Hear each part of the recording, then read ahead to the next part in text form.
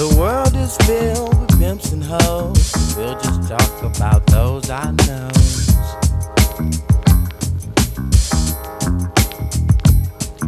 The world is mine. Madison with RSD here, chilling, coming at you in beautiful downtown Toronto. Just left the club, and I want to chat to you guys today about something that is infuriating me, just completely pissing me off, and that is meekness. Meekness, good old weakness, okay? This meekness is something that I've found that guys have a lot in our day and age. I think it's maybe happened since guys don't know their place in culture anymore, right? If you look at how women now, thankfully, have the right to vote. They can get jobs and everything like that men can get. But I found that men have really lost their place in the environment of the world. They don't know really how to carry themselves. They become very, very meek. Meek little mama's boys that don't know how to handle themselves, right? It's like, you know the expression, the meek shall inherit the earth? Well, the meek shall inherit no pussy, no vagina, right? So I want to talk to you guys about that today, how to overcome it, and talk to you about some thoughts that I have on it, and some practical steps you can do to eradicate that from your life, right? So now, first of all, what does that meekness even look like? A lot of times on a boot camp, we'll see a guy doing an approach, and his approach is like the little half hand, like not even full hand of God. It's like, not like this, like, it's not that. It's like baby Tyrannosaurus Rex hand of God, right? Baby Tyrannosaurus Rex hand of God. And it's not even like vocal tonality. It's like psst, psst, like little whispers. Like the girl doesn't even see him go by, right? My friend Sam with the RSD crew, he refers to it as mosquito approaches. A little mosquito approach we'll do every once in a while. But you know, if it's your whole bag of tricks, it's not going to work out for you. So you got to erase that, right? And what does it even look like in the guy's eyes when he's doing that mosquito approach? It's like he has the Bambi eyes. Usually in RSD we talk about girls getting Bambi eyes like as a sign of attraction, but a man getting Bambi eyes, like those big wide eyes of fear on the approach, is not a good thing, right? So you got to kind of eradicate that as well.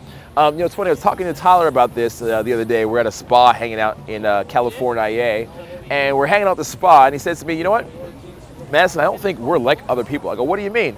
And we have this conversation, and basically we're like, you know what, everybody who rolls with the RSD crew is a straight up hustler.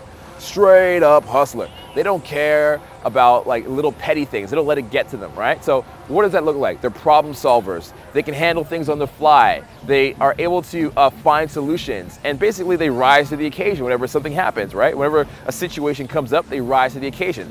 Our brains work differently. I want you to imagine how your brain or somebody you know's brain might work and how my brain works. So my brain basically sees a situation.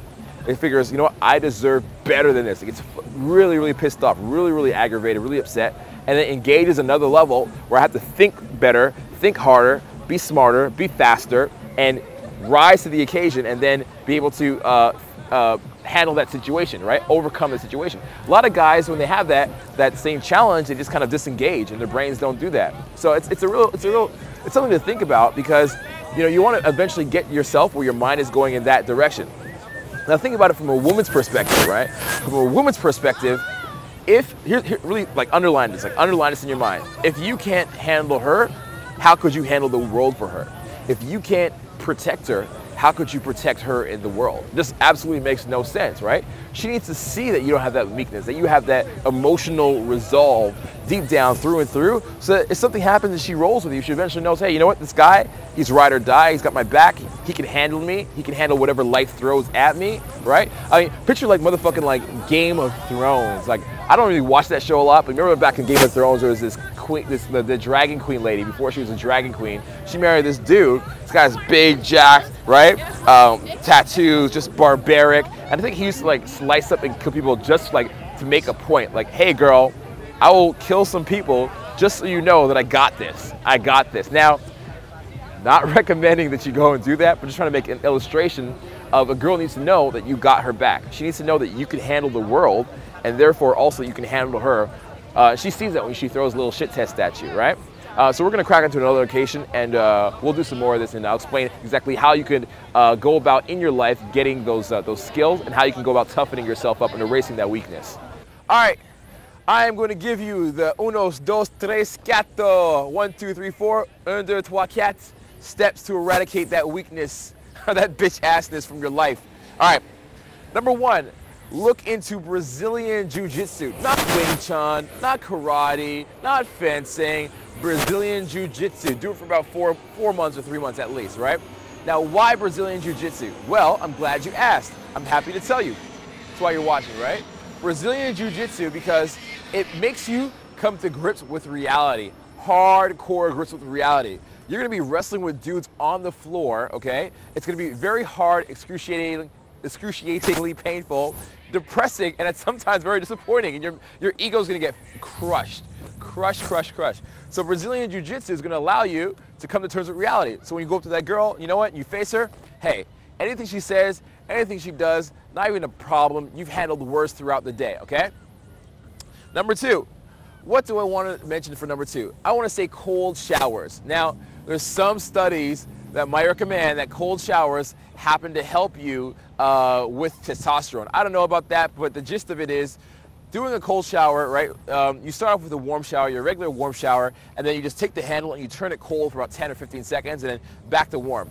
And you do 2 or 3 cycles of this. Not only does it wake up your nerves, right? Your nerves within your body, but it says to your mental faculties, okay, there's some trauma coming up, and you're going to be a man. You're going to man up. You're going to step into it, and you're going to be able to handle it. Okay? So that's what it does. That's one thing that it does.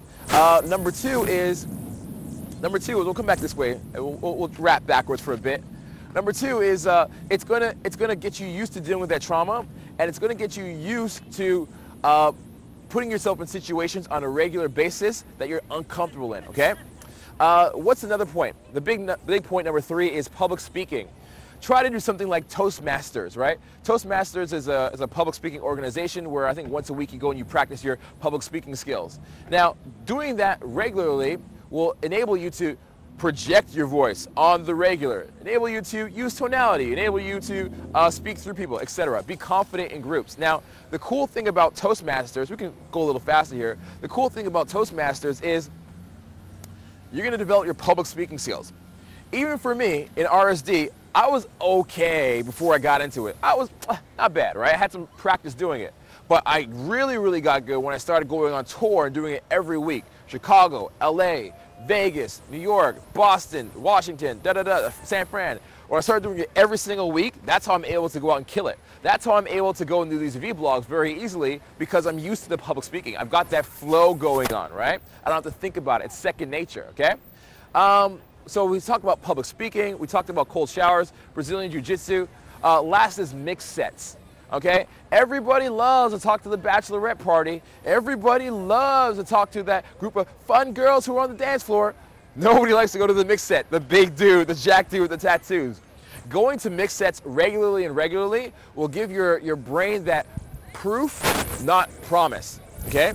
Your brain wants proof, not promises. Okay? If you do that often enough, your brain will start to have those, we sometimes call them reference experiences, but I'll call them memories. Your brain will start to have the memories of, oh shit, this is okay to talk to dudes. It's okay to talk to girls in situations, and I'm not dead. I'm still alive. I'm still here. And you know what? Last but not least, I'll give you guys one bonus. One bonus I'm going to throw in there. The bonus is, I know I said 4, but I'll make it 5. Squats. Squats. Hardcore squats in the gym. Powerlifting squats. Proven to be tough. Proven to challenge your faculties mentally, and proven to actually raise testosterone in the body. So there you have it. Madison's 4+1 bonus ways of eradicating meekness in your mind and in your body. So feel free to subscribe to this video, this channel. I'd appreciate that. We can be friends. We can keep in touch. Follow me on Facebook, Instagram. There's be some links below. And keep in touch. And don't be a stranger.